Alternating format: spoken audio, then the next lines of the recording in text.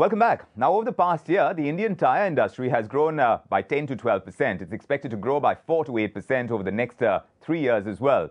While MRF leads the pack, as it were, CEAT Tyres, of course, is looking at playing the catch-up game. In fact, it's recently released an ad campaign which is aimed at making it the preferred choice for SUV owners when it comes to replacement.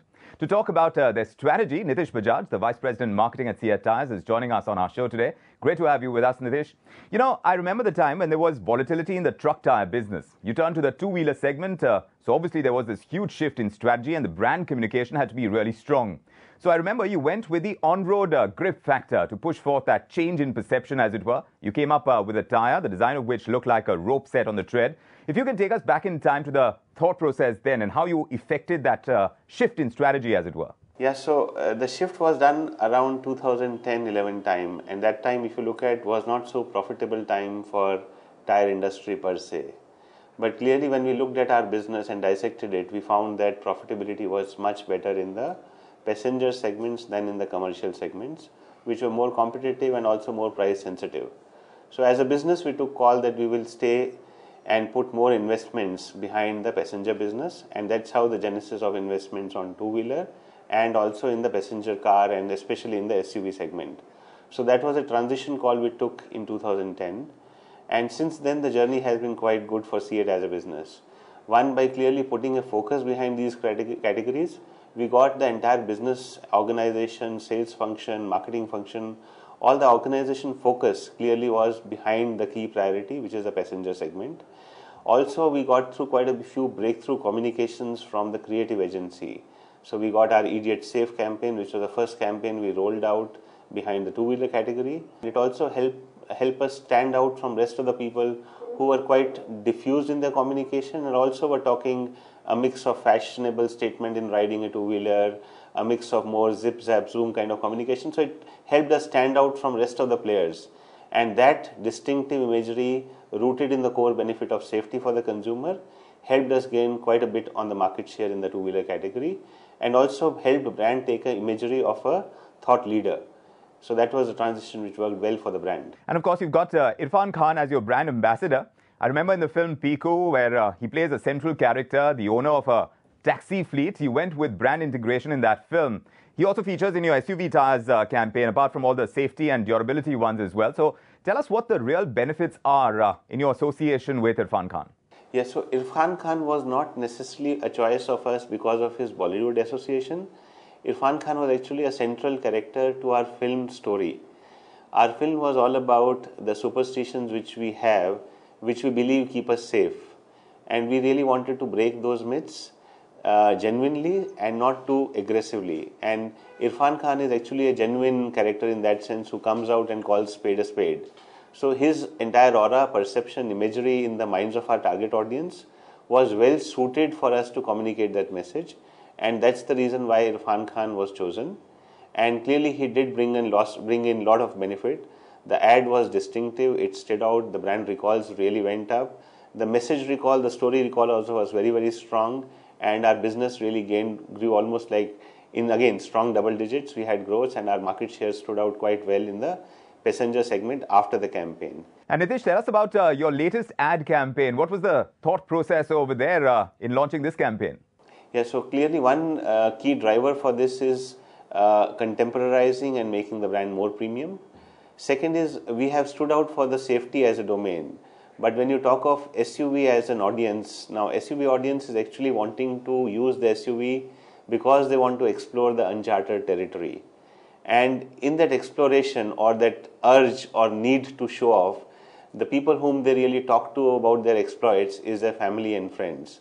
And that's where we have picked up this insight of a father taking his child out on a journey and how child really experiences the terrains which are in a way not familiar to him, not a part of his regular domain, and how he adds his bit of imagination. So in a way it's a surreal journey for a child. He adds his imagination, takes it to the next level, and all this becomes possible because a CEAT tyre lets you really go out and explore the uncharted territory.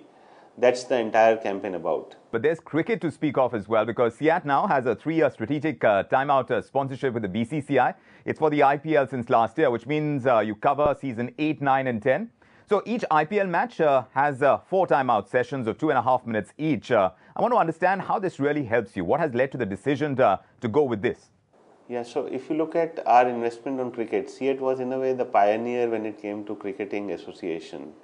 So we were the first ones to really create the concept of CEAT cricket rating. However, as the journey on the cricket progressed, the space became more and more cluttered. Also, more and more advertisers came in, and hence investment levels required to maintain a saliency in cricket also kept going up.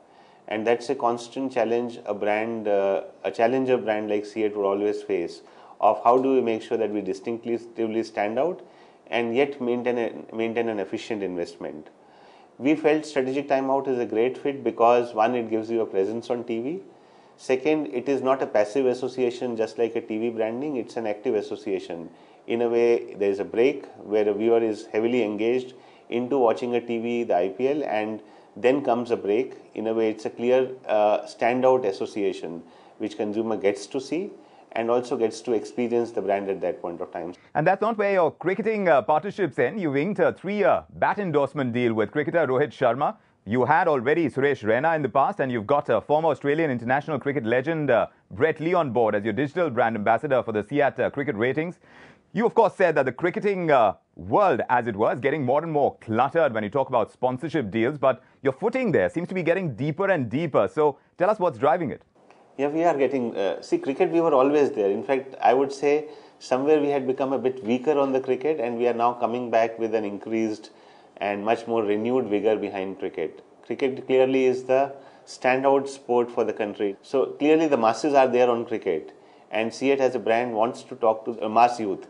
So clearly from our perspective, the match is very strong in favor of investing on cricket, and hence we are upping the ante. If I remember correctly, since 2011, CEAT has been spending around 40 to 45 crore rupees every year on marketing, in which 1/3 is spent on above the line and the rest is spent below the line. So tell us where it stands today. How has the brand's ad spends changed over the years when it comes to this split? And are you spending more for the digital medium now? So yes, we will stay focused behind investing big on TV. We would also invest a lot in the digital frame as well, because our audience is gradually shifting to that as a strong medium of usage, strong touch point for us from a consumer connect point of view.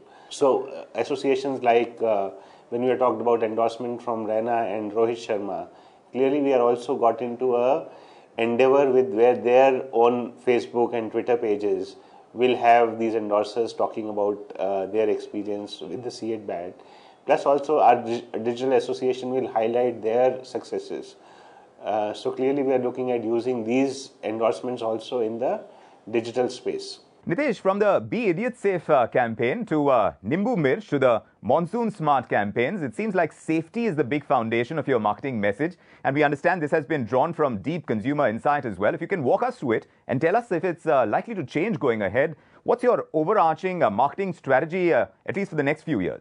Yeah, so insight actually is, if you look at safety is a hygiene for consumer when it comes to automobile.